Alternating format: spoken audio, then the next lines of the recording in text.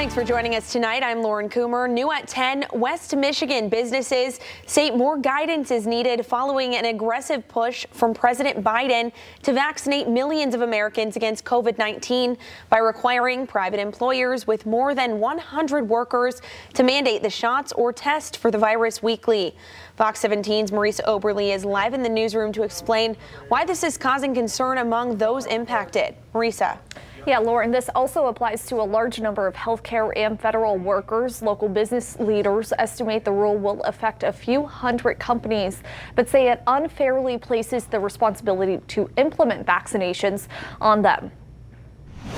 There's this whole host of questions that come along with this. Grand Rapids Chamber of Commerce Vice President Andy Johnston says the business community in West Michigan is awaiting answers after President Joe Biden issued a sweeping mandate this week that proposes companies employing 100 people or more require the COVID-19 vaccine or face weekly testing. Members wondering when it will take place and how it will be enforced, among other things. We're getting different kinds of feedback from members, some that strongly disagree with the mandate, some that support it. Johnston says while the chamber strongly supports vaccination as a way to end the pandemic, they think the rule puts businesses in too difficult of a position. We've been very concerned and not fans of broad stroke employer mandates that, again, don't recognize the unique nuance of each workplace and reduce employer flexibility.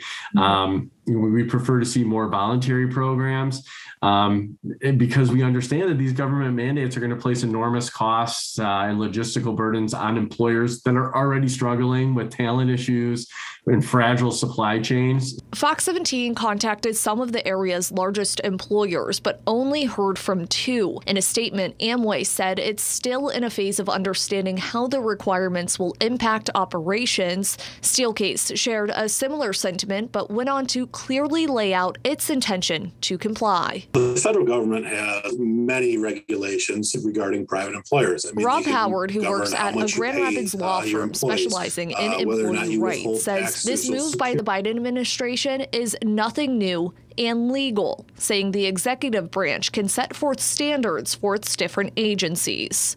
Employees are entitled to a safe workplace. And the federal government requires that of employers to provide employees with a safe workplace. And this is one more step in that measure based on our current pandemic. Howard expects the mandate to be challenged in court, but says a 1905 U.S. Supreme Court case that upheld a Massachusetts smallpox vaccine requirement sets precedent. He adds, in general, federal law would preempt any state law passed that could contradict the move. Considering the carve-out that you can just get tested if you don't want to get the vaccine, I don't see how it's going to pass the rational basis test that's required of something like this. Based on the cases that have come up in the past, 18 months regarding Florida's stay-at-home order and New York's limit on gatherings, the courts have generally enforced these rules.